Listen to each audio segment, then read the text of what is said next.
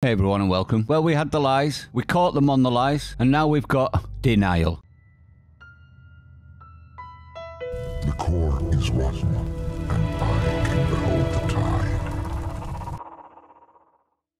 Have a listen to Justin, I'm a Wef Puppet, True Don't, or True Dork, whatever you want to call him, squirm because he knows that his lies have been caught, and now he's trying to say that he never said what he said. And he never did what he did. You must have just made it up in your minds. Have a listen to this. Misinformation and disinformation is carrying people to believe things that are untrue. And vaccinations is a perfect example of it. Like any modern bit of medical advancements, there are potential side effects in vaccinations. And there are people who've probably gotten very sick from vaccinations.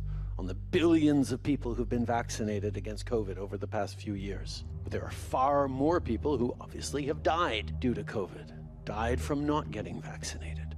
And the idea that people can fly in the face of science, well, individuals are allowed to make their own choices. There may be all sorts of different reasons why someone is hesitant to get vaccinated.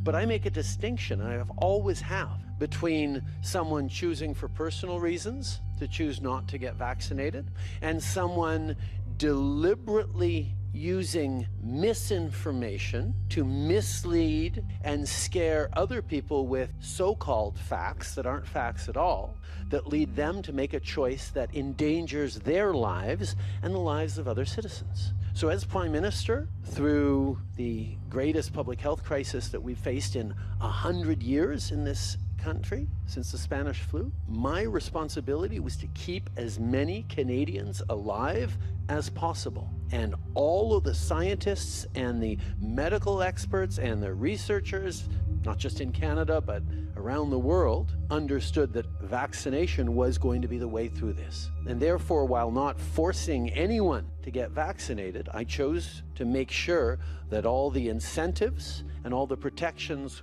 were there to encourage Canadians to get vaccinated. And that's exactly what they did. We got vaccinated to a higher level than just about any other of our peer countries. And that's why we had a less deadly pandemic than most other countries. This government has been focused every step of the way on following the best science, following the best public health advice to keep as many people safe as possible. And quite frankly, it's worked. We've seen the curves lower in Canada than elsewhere. We've seen lower death rates. We've seen quicker economic recovery because Canadians stepped up, because Canadians got vaccinated. And I can understand frustrations with mandates, but mandates are the way to avoid further restrictions. There you go. Mandates, mandates, mandates, mandates. I didn't force anyone. It was body autonomy.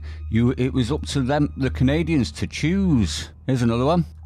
You're going to be able to get your vaccine as soon as you turn 5. And I know you're excited and I know you're eager.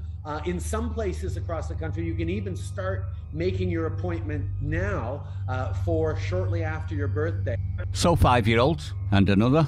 Chrystia has outlined what the mandatory vaccination that's in place immediately for federal employees will look like. The bottom line, proof of vaccination will be required by no later than the end of this month for all federal employees. The list goes on and on and on. So when he says that he doesn't mind when people have a choice and chose not to because it was a personal choice, not according to everything he's been saying since it began. No.